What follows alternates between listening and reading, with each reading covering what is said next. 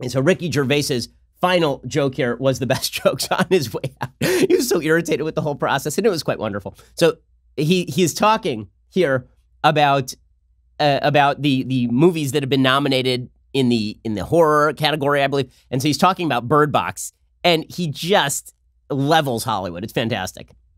Next presenter starred in Netflix's Bird Box, a movie where people survive by acting like they don't see a thing. Sort of like working for Harvey Weinstein. You did it. I didn't. You did it.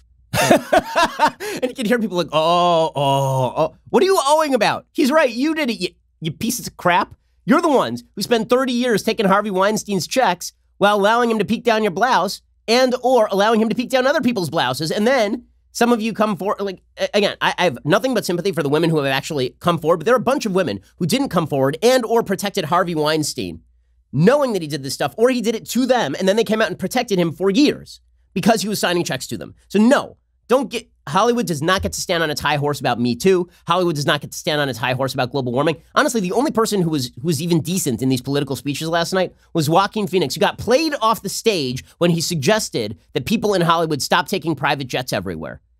Joaquin Phoenix may be a nut, but at least he's a nut who's trying to hold himself to a standard. Ricky Gervais' hit on Hollywood, it does underscore what our politics truly is about these days, because it really is not about the complexity of politics. It really is about this cultural divide.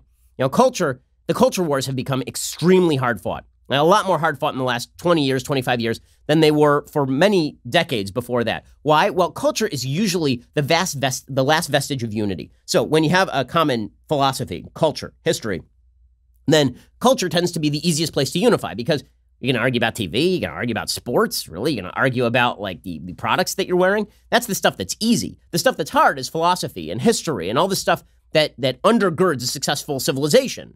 But when all of those other things fall away, and the last thing that we can unify about is culture, and then culture starts to be polarized, we end up in these culture wars where we're fighting. And you can see with each successive Oscars, each successive Golden Globes, you can see that Hollywood is exacerbating those culture wars. And Ricky Gervais just put a pin in it last night. I mean, he really just exposed it, ripped it wide open. He made another joke that I don't think we actually had a chance to pull, where he was talking about the woke nature of Hollywood. And he was saying that he was going to do an in memoriam segment last night, but he saw that there were too many dead white people. And he said, well, I'm not going to do that. That's not diverse enough. I'm not going to be the one who does that. And people in the audience didn't know whether to laugh or not, because what he is laughing at is their ridiculous insistence that every single part has to be given to a person who is of the actual physical description in the script. So if it's a disabled person, it can't be a person who is non-disabled playing a disabled person, which is called acting.